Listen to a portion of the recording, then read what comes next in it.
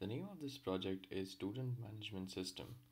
It consists of a few tables like the student table, which has student ID as a primary key, first name, last name, date of birth, and gender of a student. And it is connected in a one-to-many relation with an address table in which one student can have more than one address.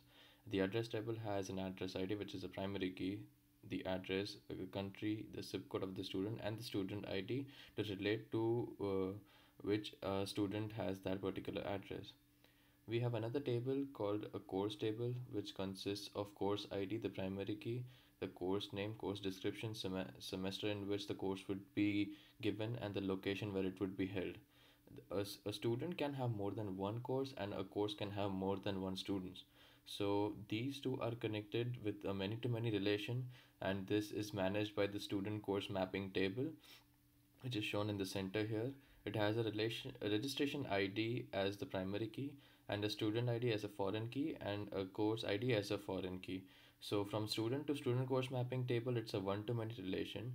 From student course mapping table to course is a many-to-one relation, and overall the student to course table is a many-to-many relation. The implementation can be seen here. So this is the whole implementation of the student management system project, in which the user would get two choices, one to enter students data and the other to view the students data based on the student ID. So let's run this project right now.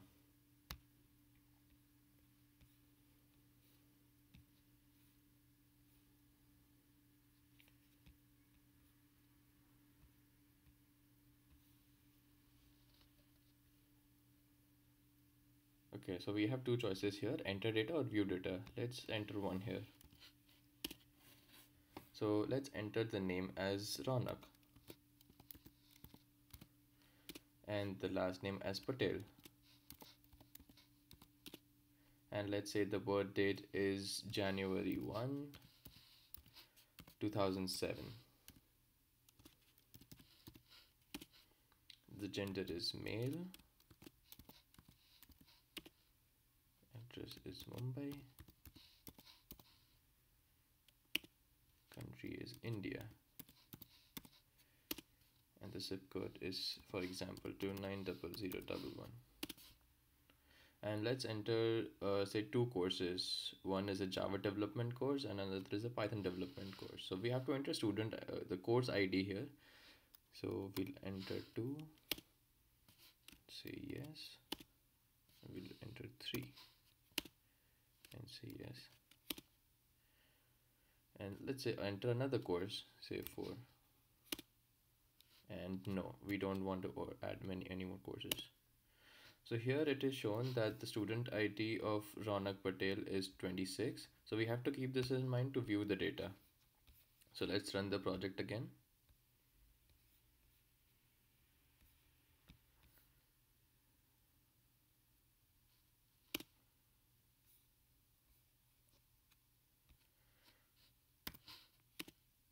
And the student ID of Ronak Patel was 26. And as you enter, you get all the information of Ronak Patel. It's his date of birth, gender, address, country, zip code, and the various different courses that Ronak has taken, and where and in which semester they will be offered and where they will be offered. So to actually see the implementation, so the main Hibernate project or Java file has just the switch case setup, which enters the data using setter getter method. And if you want to see the actual classes and actual table implementation, let's go individually. So the student Java contains all the elements of the student table. As you can see, there's a student ID, the first name, last name, date of birth, gender, and the setter getter methods. This is basically a Pojo kind of class in which all the all the variables are private and all the setter getter method is public. And similarly, the course table contains its all the elements, like all the variables are private, and all the other certificate methods are public. Similarly, there is the address table, which contains here many to one relation.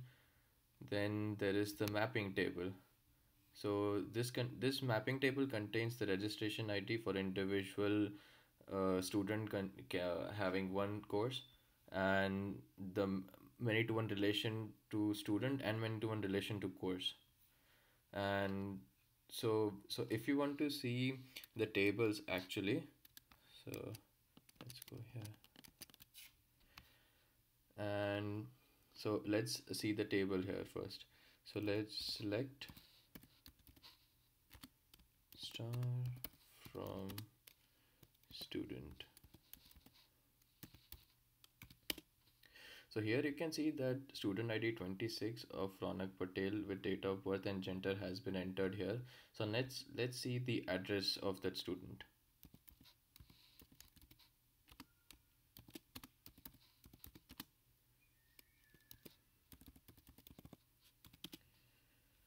So see, student ID 2026, it has an address ID 21 who stays in Mumbai, India, and with the zip code 290011. Now let's see what courses this student ID 26 has taken.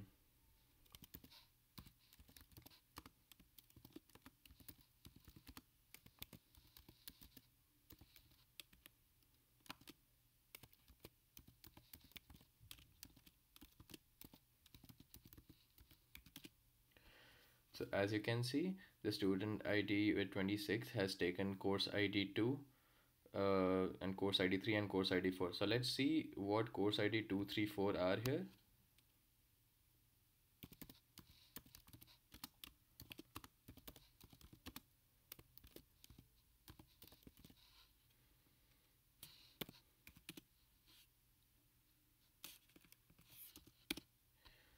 Okay. So course ID 2 is Java development, course ID 3 is Python development, course ID 4 is SQL development.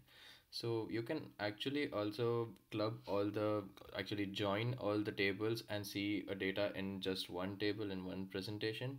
But this presentation can also be done. And so yeah, this is way a student management system has been implemented by me. Thank you.